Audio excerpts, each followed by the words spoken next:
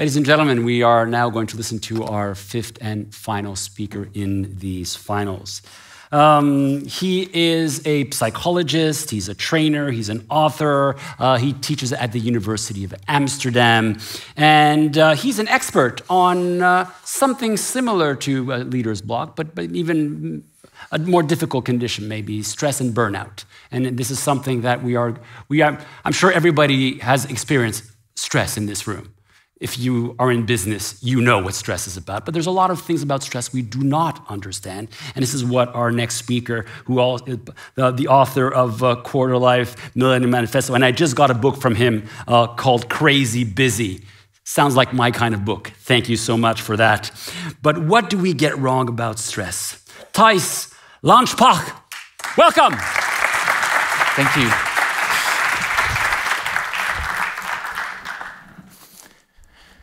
My best friend is called Felix.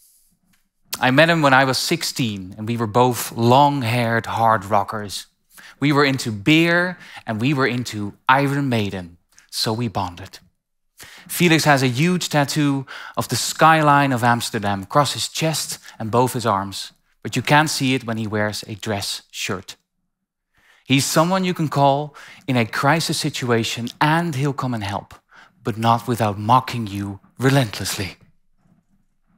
He's also the only person that I know that still converts euros back to guilders in his head. And Felix is someone who can push himself so hard. When he wants to achieve something, he writes down every step in between and starts to take them, no matter what happens. And just between you and me, he can be stubborn as hell. But it's the same stubbornness that he's had to depend on for all of his life, because he never got anything in life for free. It's the same stubbornness that took him from growing up in a difficult part of Amsterdam to where he is now, the managerial position in a finance department, the salary, the Tesla, the nice office. And back in 2022, Felix was trying to combine the responsibilities of two full-time roles at the same time. And I have never seen anyone work as hard as he did then. Get up at 6 to talk to the Asia team. Sure. Need this document first thing tomorrow. I will work late. Need me to respond to emails during meetings. Sure, I can multitask. And with every step he took, they just gave him more to do. And he plowed on in his own Felix way, but it started to show. Work felt like a drag. He was awake at night, mulling over his to-do list. Exercise, family time, fun, friends, it all had to go. Until one day, even for Felix, the stress just became too much. And Felix has been home now for about 8 months, and he's doing well, although he still hasn't fully recovered yet. But I can again see the old Felix I've had all of these adventures with. He's sure about one thing, though. He is not going back. And I remember times in my career when I felt a bit like Felix. And I'm sure you've had those moments too. For me, it was months where work was never not on my mind. Weeks I had to scramble to meet all demands. People were depending on me and I couldn't let them down now, could I? But all of these interesting things I was doing kept me up late, losing sleep. And if I'm honest, my work ethic was eating away at my health, making me unhappy and a less pleasant person to be around. Today, however, I basically have the best job on the planet. As a psychologist, I write and speak about mental health, and I get to talk to loads of people all of the time, and they tell me what's on their mind. And through my work, I get to meet teachers and lawyers and care workers and students and entrepreneurs and managers, soldiers and CEOs, and they all have a story. And I get to listen. And here are some of the things that I've learned. We are crazy busy. Our days are filled up with meetings, deadlines, and targets. And at work, we strive to be the best versions of ourselves. And on top of that, we're blasted with news updates, emails, and notifications that keep us occupied every waking hour and awake for even more hours. Now, being a bit busy isn't necessarily a problem, of course. In fact, a bit of stress can actually be good for you. Stress is just the way that your body and mind reacts to a situation that needs your undivided attention, whether that's nearly avoiding an accident on the road here in Helsinki or giving a potentially career-shaping presentation.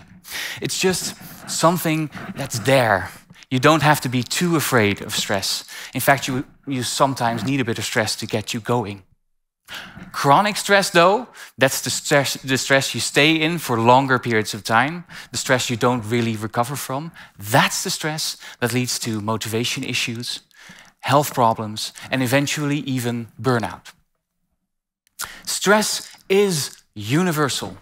From the boardroom to the garbage facility, virtually everyone has to deal with stress in some way. It's just part of the way we work and live.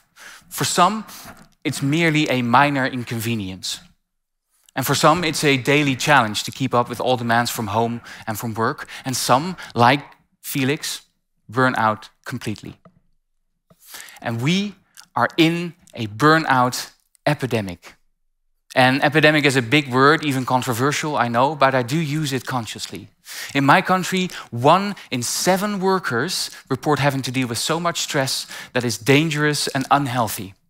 And in some sectors, like education and healthcare, that's not 1 in 7, that is 1 in 5. And people who burn out sustain so much stress that for such a long time, that they essentially break down. And they have to stay home and recover, often for months. And if that hasn't been you, you probably know some people that went through that. And these numbers may vary from country to country, and this is also due to different ways of conceptualizing burnout, but this is a global phenomenon. And we still treat stress and burnout as individual problems, as problems within the individual. And in part, of course, that's true. Some people are just a bit more vulnerable to stress than other people because of their individual psychological makeup, or because of something bad that happened to them in the past, because of a mismatch between the job that they're doing and the talents that they have, or because they're dealing with all kinds of stuff in their private lives, divorce, disease, financial hardship, in addition to the stress from work. And all of that may be true, and it partly explains why some people burn out and others don't. But here's the thing. There's this crucial thing we forget, the thing we get wrong about stress. And I'm sorry to say this, but it is also a work problem. As much as we individualize the problem, people also get sick from their environments. And as we spend a huge portion of our time at our jobs, our mental health is also thoroughly affected by our work environment. Work environments that in our time, regretfully, often make us ill. The productivity culture within companies can be toxic. Productivity is great. It's our contribution to the world. It's also what we're paid for. But there comes a point where productivity culture becomes damaging. So when is a productivity culture damaging? Well, when people feel they have to be responsive. And emailing at nights and in weekends is expected, if not encouraged. Environments where people are pushed to come in early, stay late, skip their breaks in order to finish that one little project that just must be done today. Environments where talking about stress is taboo and tall tales about all-nighters are considered virtuous. And this is what I worry about. We are building work environments that are toxic, that treat people as productivity machines and not like human beings. And here's the thing. It's incredibly difficult to remain healthy in an unhealthy environment. You can be as resilient as you can be. You can have a stable foundation. You can be brimming with self-confidence and still be negatively affected by a toxic work environment. And it doesn't have to be like this. We can do better. There are plenty of well-researched organizational interventions that we know of that work wonders. Shorter working days, switching off phones and email after hours, allowing for mental health days, installing better support systems for employees, cultivating a culture of compassion and meaning. Leaders speaking up about their own mental health challenges. And of course, increasing knowledge and awareness of stress and burnout within organizations. And just in case you might be worried about this, let me take that persistent misunderstanding out of the way once and for all. No, burnouts don't spread just by talking about them. We need environments that are less toxic and more human. And this is not only for purely philanthropic reasons either. After all research points to this. Healthy workers are happier, and happy workers produce better results. It's as simple as that. It is time for a human revolution in the workplace.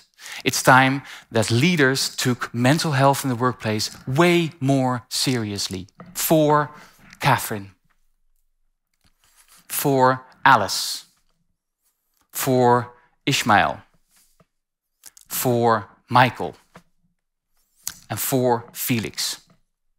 Because he should have his talent and ambition work for him instead of used against him. It's about the example that you give, and it's about the culture that you install. And when it comes to stress and burnout in the organization, my experience is that leaders are either part of the problem or part of the solution. And it's up to you to decide which one of those sides you like to be on. So here's a question for you. How can you make your culture more human, your employees more resilient, and your company a healthier place to work? What's the very first thing you can change immediately? And if you're listening to this and you happen to be struggling yourself, here's the thing you can do. Take a breath.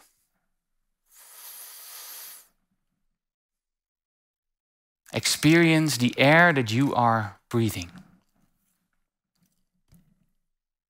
Look at the people that are sitting beside you. Feel what you are feeling. Allow yourself to be human. And let that be your superpower.